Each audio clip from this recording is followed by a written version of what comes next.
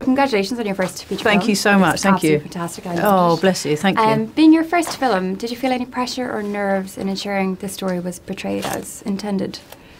I just don't really think like that. I just, I'm very clear about what the job in hand is. And for me, it's always about trying to make it as authentic and real as possible, and trying to get the balances in the tone of the film, of the overall story, making sure that, always that arc is very clear.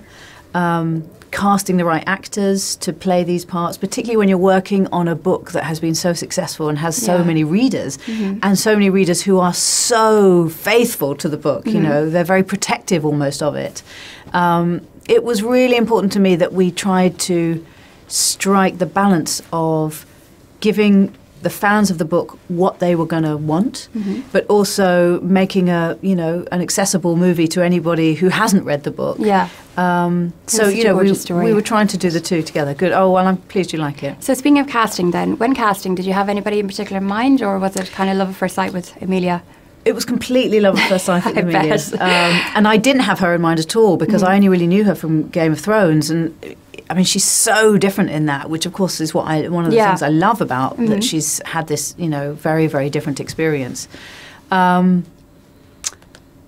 main thing really was when we got to chemistry reads and we put the two of them in the room together, it suddenly made what had been a very long process suddenly came to a very abrupt end. Yeah, because the two of them were fantastic together.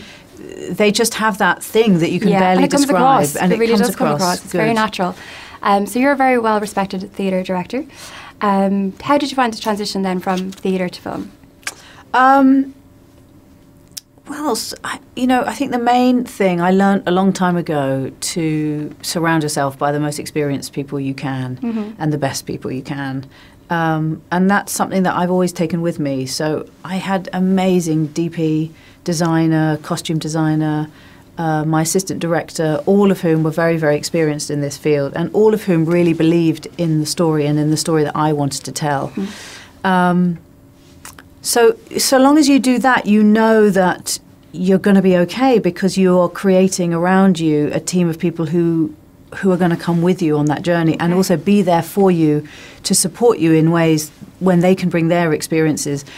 But I can always bring my instinct.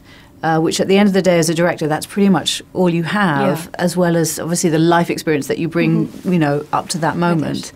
The other thing that I retained on this that was so important to me was the casting of everybody. So just as when I do a play, for me, the casting is absolutely crucial. And they all need to be completely believable. Of course. Too many times I feel like I see, even if it's small parts, if you just don't quite believe in them, you pop out for a moment. So the casting is something that I take a long, long time over trying to get right. Okay, and finally, have you cut the bug then for film, or will you divide your efforts between theatre and film? Definitely divide my efforts. In a way, I can't wait to go back to theatre and bring to it whatever this experience has gained. Well, thank you very much. It's been a pleasure. Thank you very much. Nice to meet you. Thank you. Thank you.